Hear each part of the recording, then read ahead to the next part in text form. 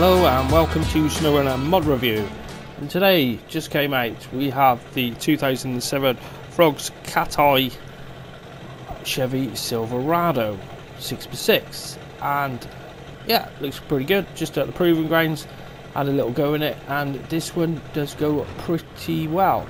So let's get it out in the sunshine so we can actually see what it's like on the outside of it, and you can see it looks like a Chevy Silverado with a nice 6x6 on it. Now it looks like a different setup to the Titan. Could be wrong, but yeah, it looks pretty good. He's changed the suspension on that, and it does look really nice, and it goes pretty well. So interior wise, we've got working gauges, as you can see, but it is a bit, should we call it basic, as it were? But it is there and it does work. Right, I'm UK Gamer, and I will be showing you all these options available, which we have the stock, upgraded and high performance, which I haven't used the stock one, to be fair. I've used the upgraded and the high performance, and yeah, they got plenty of power. And then we have gearbox wise is just the one gearbox upgraded. Same on the suspension, and then on tyres we've got plenty of off-road options. I prefer the smaller wheels myself, well, smaller inserts. And then we have a standard winch on there, which is autonomous anyhow, and then you can have the bumper on there, or you can have the bumper off, and it's also got a plough on the front of it as well.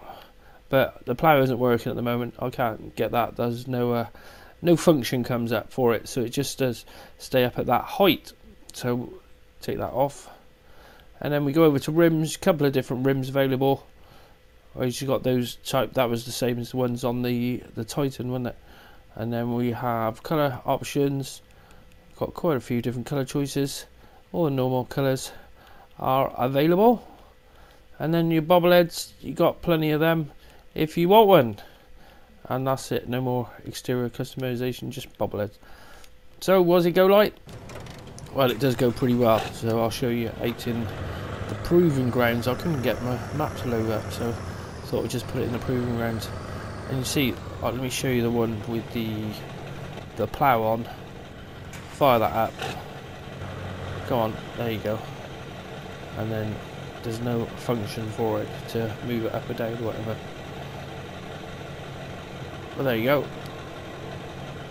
So let's jump back over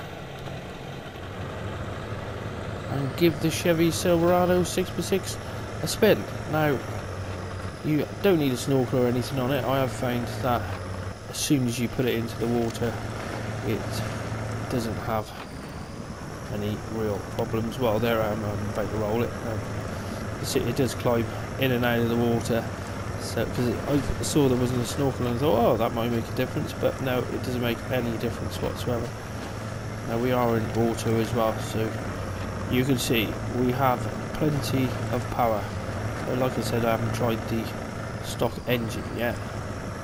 I probably won't bother. I prefer these a little bit more modified. A bit more power is all what's needed, but all the suspension and everything works on it pretty good. I did think that on the back was for a cargo slot. Now I'm not sure if it's the vehicle, but for the damage, it might even be just a proving ground to get a load of damage on this. Yeah, it would have been nice if that was a cargo slot on the back of there. Now you can have the gooseneck if you've got rednecks. Which one was it? It's the Dodge, isn't it? Yeah, if you put the Dodge on there, that's where you got the gooseneck on. Then the gooseneck will be available, but I haven't got that turned on at the moment. So what we will do, we will head to the left here. One thing I have found with this is I put it up some pretty decent slopes, and it just flew up. You know, that's not even in low, so no problem. It goes over all this without any issues. You see, we've got plenty of travel on that suspension. It's all working away beautifully.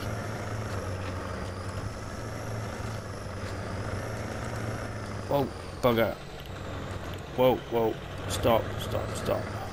I'll tell you what, we'll head off back down there because I wanted to go over those other obstacles just down the way. So yes, it has got a little bit more acceleration than the other 6x6 because I found that was a little bit slow. Of course, you put it into the high and it does get that little bit quicker. So let's go and put it through over these obstacles here. I love these ones. Just leave it straight and then watch it maneuver.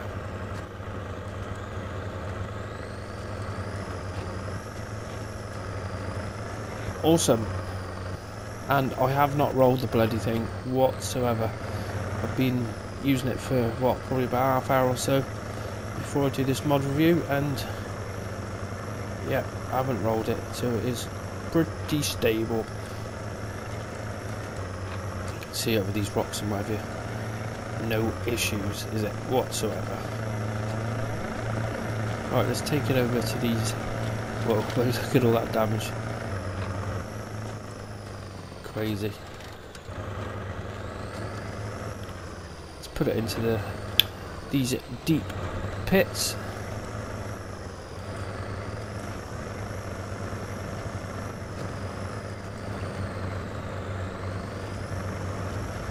And job's good.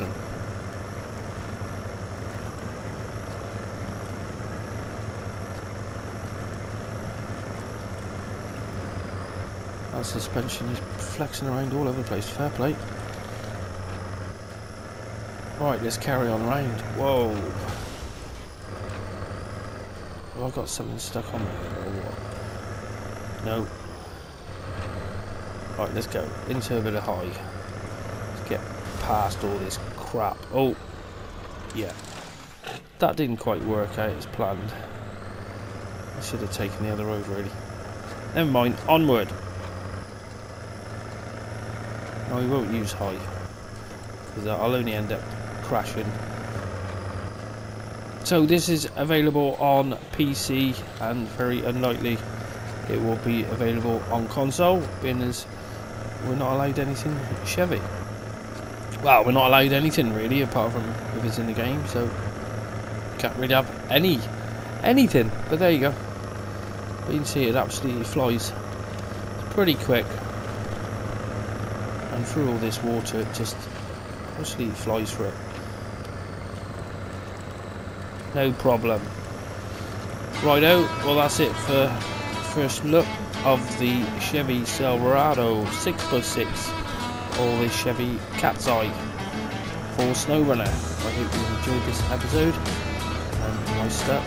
Oh no, it's because I'm in low. Let's get out of that.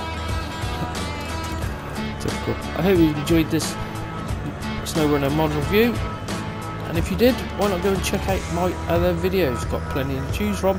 Thanks for watching. Till next time, goodbye.